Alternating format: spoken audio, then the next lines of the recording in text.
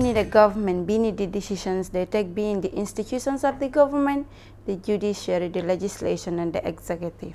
It's what they do daily in the machinery of government that represents the views and the aspirations of the masses.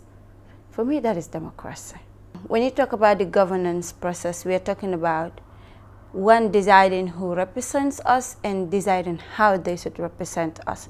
So if we are the marginalized group and most of the decisions, laws and policies that are enacted are less of in our favor, we should be able to be informed, but we should be able to also be there when decisions are made as to who will represent us, to make sure the person who will represent the people in those seats will be somebody who have the interest of the minority in head and at heart.